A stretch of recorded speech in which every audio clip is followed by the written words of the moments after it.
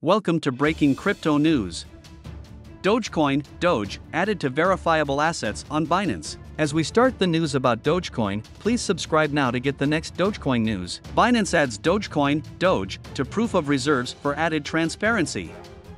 Dogecoin, Doge, has now been added to the list of verifiable assets on Binance.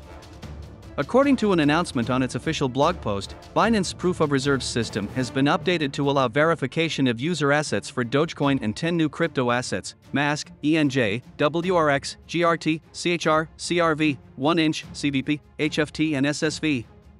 According to it, with the addition of the 11 crypto assets, the overall amount of funds now verifiable via Binance Proof of Reserves (POR) system now exceeds $63 billion. The total of verifiable assets on Binance is now 24. It further ensures that user funds are always collateralized at a 1-to-1 ratio on the crypto exchange, plus additional reserves.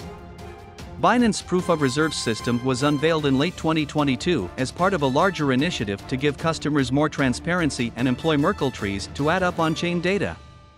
Last month, Binance implemented ZKS and ARKS, zero-knowledge algorithms that improve the privacy and security of user data throughout the verification process, as part of a significant update to its POR system. Dogecoin proof of assets in the early part of 2022, before the high-profile collapses of Terra Luna and the FTX exchange, the Dogecoin community made a push for Binance to create proof of assets for Dogecoin. Proof of assets is a wallet that contains an equal number of real Dogecoins, matching the BSC Doge supply.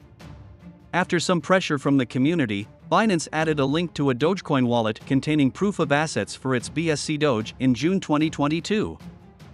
Thanks for watching. See you in the next Dogecoin news. Please do not forget subscribe. Disclaimer: the information provided on this video does not constitute investment advice.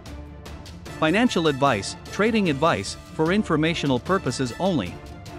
You should not treat any of the video's content as such. Please consult your financial advisor before making any investment decisions.